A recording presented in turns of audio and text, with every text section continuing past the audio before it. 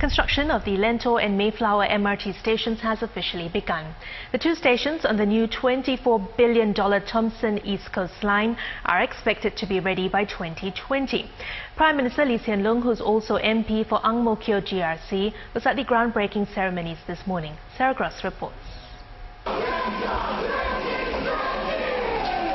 Groundwork has begun on the new Lentor station located in the Yio Chu Kang area.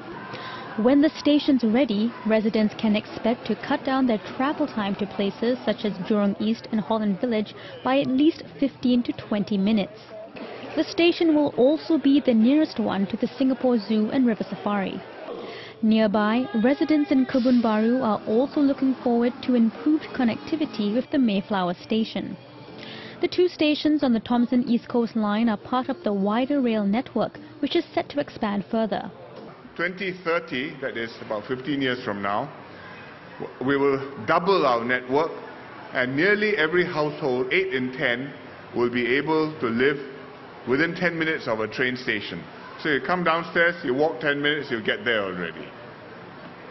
And I think that we will make Singapore a really convenient and good place to live for people of all ages. The Thomson East Coast Line is Singapore's 6th rail line. The Lentor and Mayflower stations are adjacent stops on the line and will connect residents in the north directly to the city.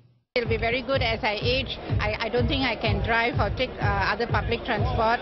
So a train bringing me down to town in 10-15 minutes is very good. You no need to take the feeder bus, go to the bus interchange there, and then from there travel to the town city. Prime Minister Lee also pointed out that communities tend to grow and thrive around MRT stations. As such, each station develops its own identity. Now, for Mayflower MRT station, its design will be based around the theme of birds, so as to reflect Kebun Baru's bird singing club. Mr. Lee added that the area around the station towards Teachers' Estate will be further developed as earmarked in the Urban Redevelopment Authority's master plan. He also said residents in Ang Mo Kio will benefit from the upgrading of the signalling system of the North-South line. More trains can be added during peak periods when the works are done by 2016.